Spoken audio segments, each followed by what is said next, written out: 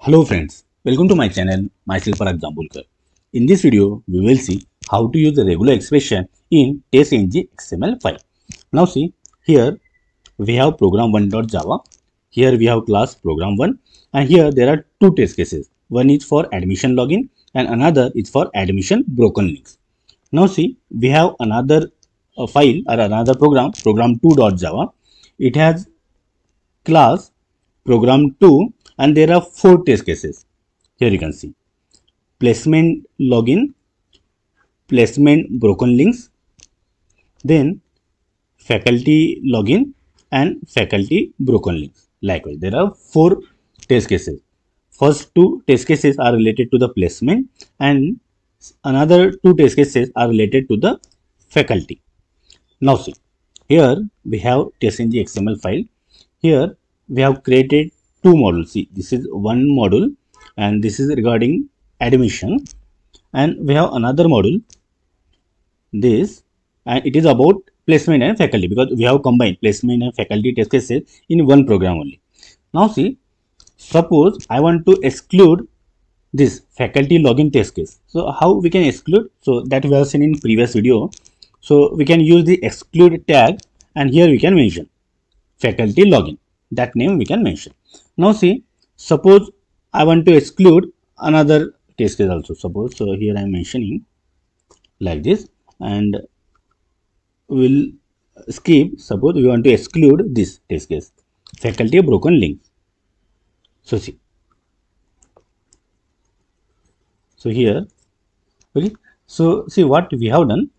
We are excluding faculty login and faculty broken links, these two test cases from this module. Now see, we will run it. Let us see.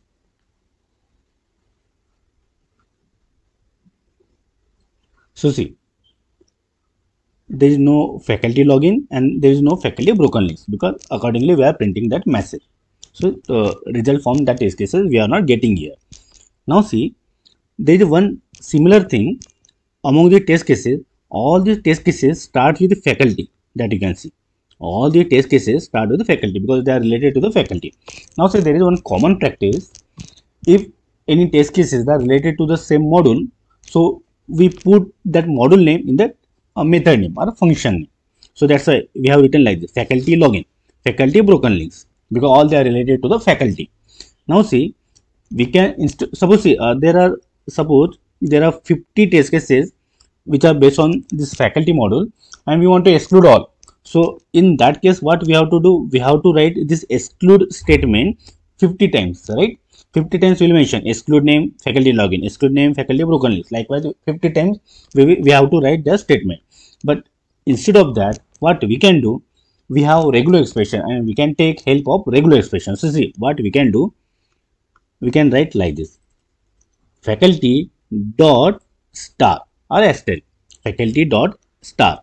So by this, all these test cases we started with this faculty name will be skipped. Now see, I am removing this. Now see, again we will run this code. So see, there is no faculty login, there is no faculty broken links, right? All are skipped. So in this way, writing this exclude statement number of times, instead of that, in a single statement we can do this by using this regular expression. So see, all the test cases are method name, they are starting from the faculty. So what we have done, faculty dot star, means whatever the method's name which started with this name will get skipped. So in this way we can use the regular expression in TestNG XML file. So friends, I hope you like this video. If yes, then click a like, subscribe to the channel, and don't forget to press the bell icon so that you will get notification of my next video. So stay connected. Thank you.